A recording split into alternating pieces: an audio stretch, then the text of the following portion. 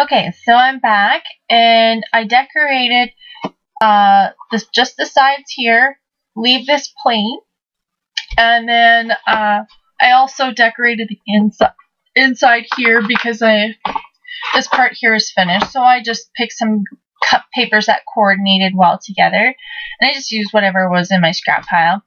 So the last thing that we do here is what you're going to do is you're going to kind of, hopefully you can see, this is going to be really hard to see, but maybe if I tilt it this way. Okay, so what we need to do is you're going to take your flaps and you're going to line it up here, but what you're going to do is you're going to take a pencil mark and you're going to make a pencil line right across the top here, and again on the other side.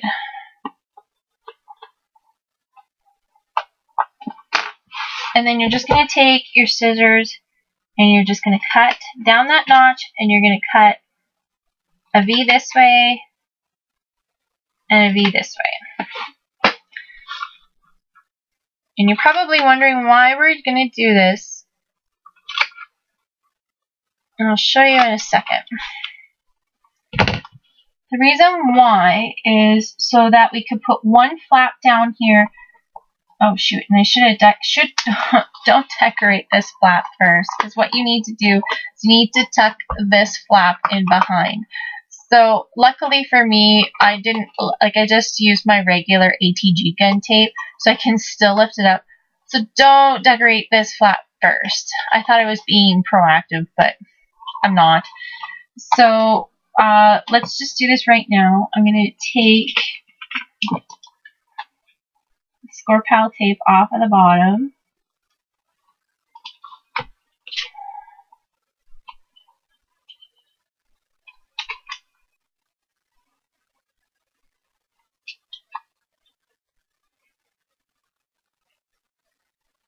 And take it off this top part of this flap here. So what you do is you line your edges up, and you're going to press this part flat to the box, and you're going to take this piece. I know this is really hard to see, and I'm sorry guys, there's not really a good angle for this, and you're just going to wrap it. You're going to wrap it around here, and that's going to give your support on the inside of this box as well as on the outside. It's going to hold everything together. So then I'm just going to press that back down, and then we're just going to peel this away a little bit here, just so I can do this side. And again,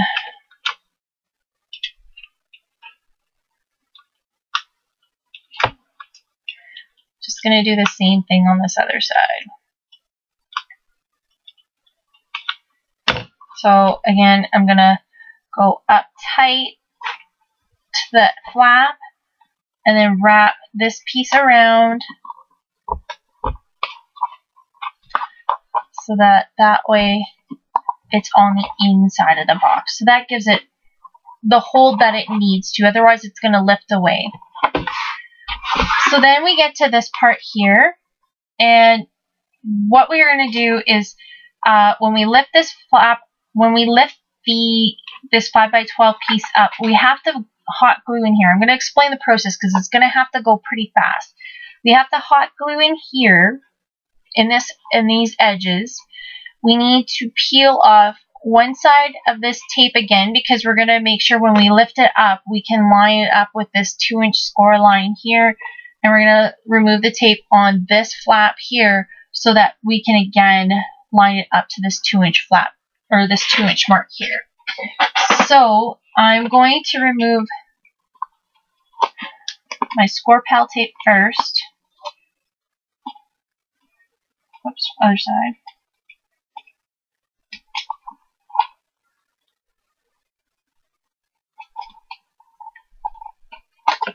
Alright, now comes the hot glue, and I'm sorry if this goes really fast, but it's hot glue, so you have to work fairly quickly.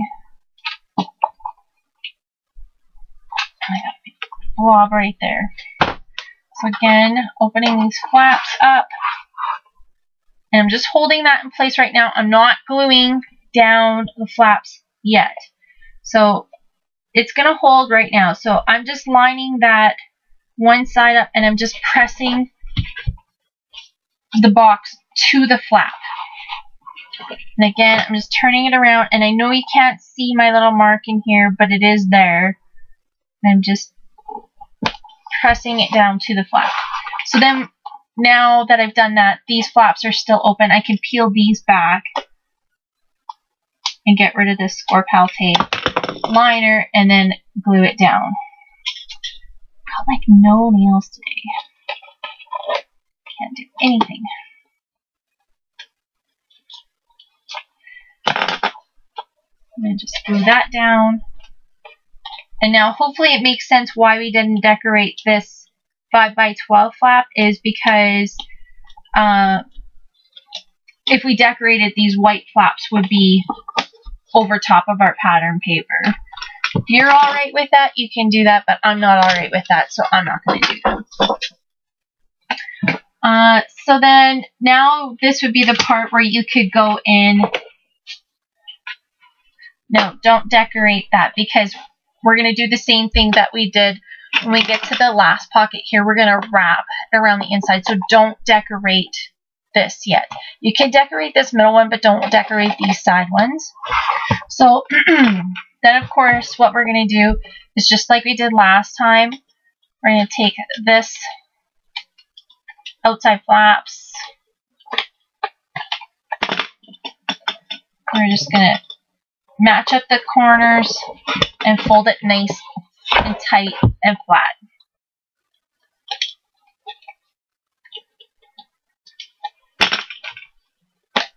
And again, make your corners nice and then just wrap it nice and tight. So this is what we have so far. This is our second partition of our desk organizer. So we're going to keep going. And hopefully I can get this finished up tonight. So then the next part, you're going to need whatever is left over. So we need your 8x12. I'm just going to move this out of the way. You need your 8x12, your 2x12s, and your 2x5s, and then the rest of your cardstock. So what we're going to do is going to go to your 2x12s. You're going to get 2 of your 2x12 cardstock hinges. Same as before. You're going to score them down the middle. And we're going to just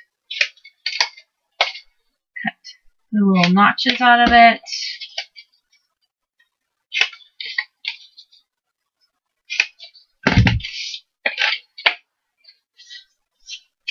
And then get our glue. This is all kind of repetition. Once you get the base of how to put the box together, the possibilities are endless. You can make boxes several different sizes. If you've seen in my videos, I've made a few different varieties. One with just drawers. One, I don't think I showed in a video, but I made just one complete box. It was just a plain box, and I use it to store my stamps in.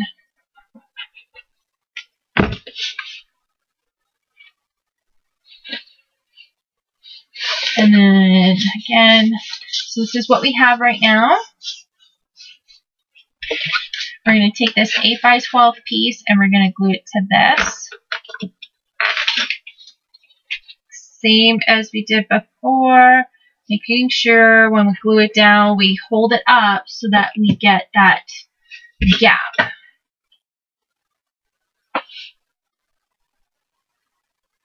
Split it up.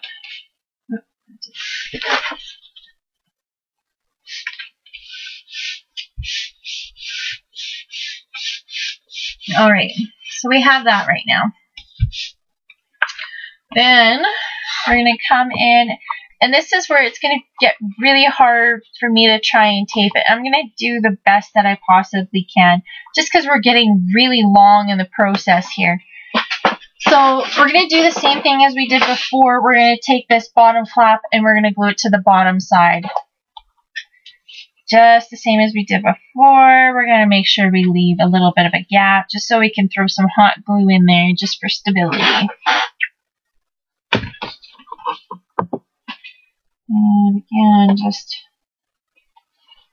sealing it down. I'm just going to lift the whole works up. Just make sure I've got a gap in there.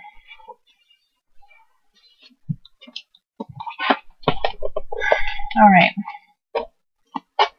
Just flip it over and make sure everything's straight on the bottom. Alright. So then we're going to do another 8x12 on this side. Or, sorry, another 2x12. It's getting late at night. Sorry, guys. Same thing as before. Just going to notch the ends.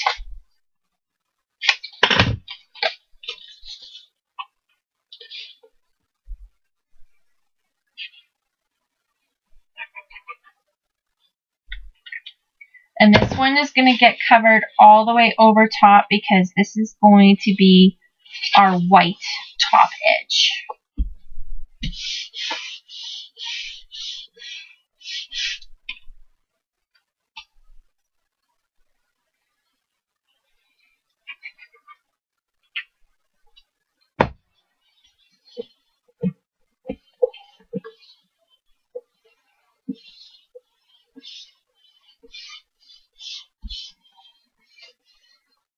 Alright, and then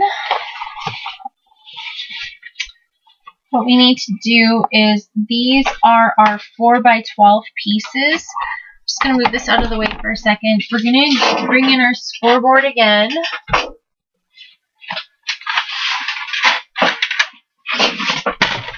And again, on the 12-inch side, we're just going to score it out 1 inch.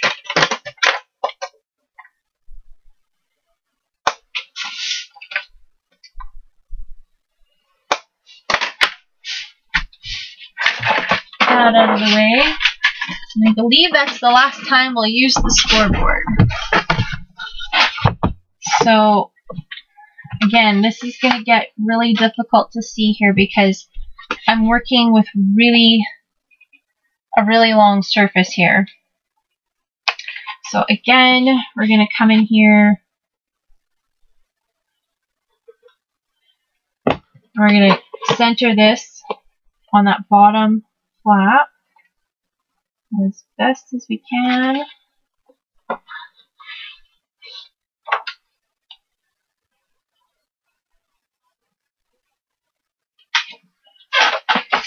That's the reason why that one didn't fold very well, because I didn't fold it previously. So make sure you fold it. And again, I'm going to flip it around and I'm going to do the other side.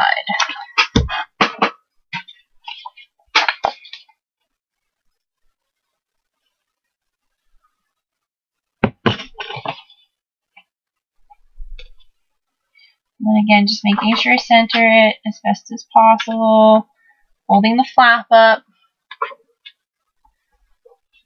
and pressing it down. Alright, so I'm going to have to stop the video here, and we'll continue on in part 7.